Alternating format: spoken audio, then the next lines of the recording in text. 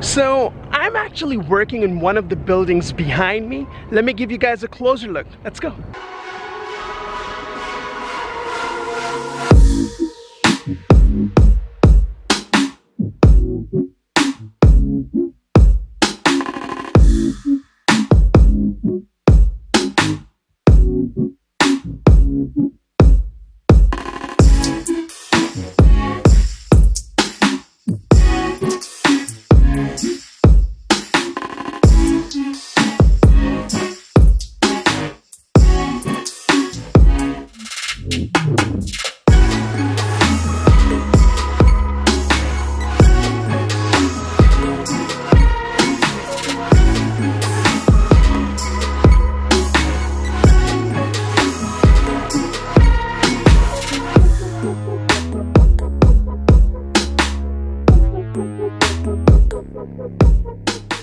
I really like working at this place because I always get to see this beautiful view every time when I go to work and when I go back home. It's just beautiful. But last week, something way prettier happened as compared to what I've just showed you.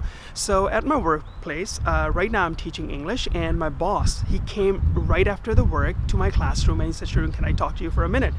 I just want to let you guys know that when we finish our school, that's the busiest time for him because a lot of parents are coming to greet him, meet him. He has to say goodbye to the students. So it's kind of very busy time for him.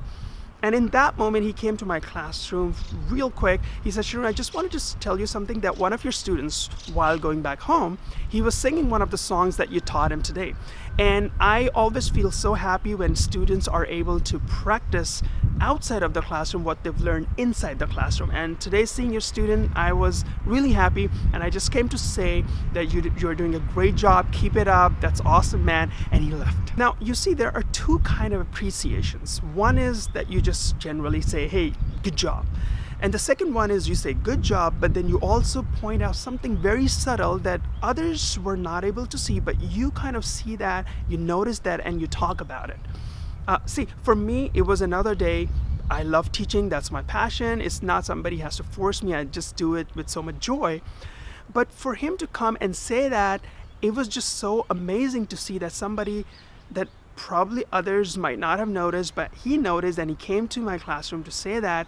It was just so meaningful, so beautiful, because you know, we are so much into this Instagram and Facebook world where we just give these likes and hearts. Sometimes we don't even think of it. It's just weird because liking every picture that we don't even think of it, that what picture we liked. And I really feel like we are really missing out those, you know, like meaningful appreciations where we really acknowledge and talk about the subtle things that others probably might have, you know, ignored. It's Monday. I hope that this week, as you come across, you know, your kids, your students, or your colleagues, if you're a boss, if you come across, you know, people who work under you, I really hope that, you know, and I want to challenge you guys, like, try to find out that subtle thing, you know, that something, that minor thing that people would not even think of it.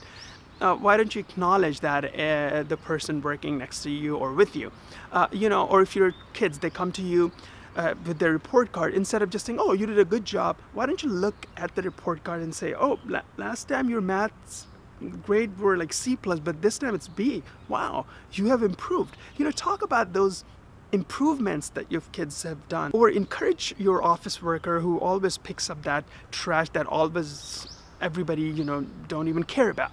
And I hope that those kind of meaningful appreciation, acknowledging people, I think that will bring such a joy and encouragement in people around. For me personally, like when my boss said that day, you know, while going back home, for me, like, I was literally thinking about it. I was so encouraged. I was so pumped up. Like, next week I'm going to do better. I'm going to do great.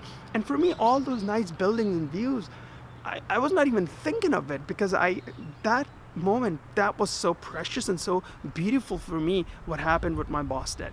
But anyways, guys, let me know what are other things that we can do by, you know, through which we can appreciate people around us. Those small things, do let me know your comments in the comment section below. And please do not forget to like, share, subscribe, and most importantly, smile. Peace.